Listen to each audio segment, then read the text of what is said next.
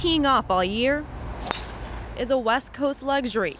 And when you can do it in the middle of the city, even better. I just live a block away, so I come down as often as I can.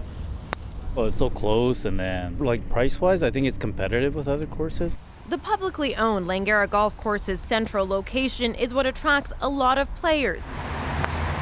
But that's also what makes it an attractive but controversial place to build housing.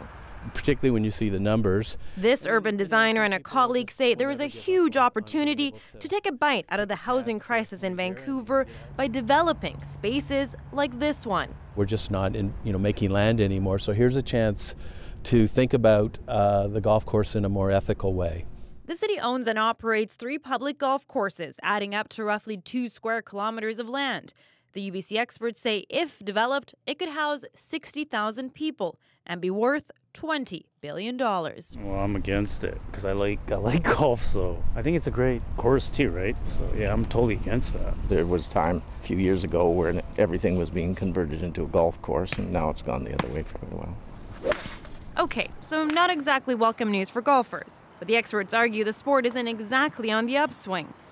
And turning fairways into driveways is a conversation in other parts of Canada too.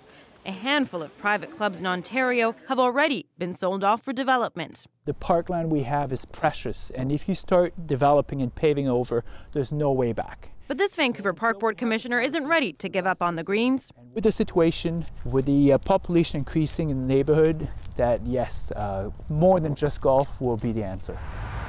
But at the very least, the urban designers are asking the city to consider their pitch that building housing here is a good play. Tina Lovegreen, CBC News, Vancouver.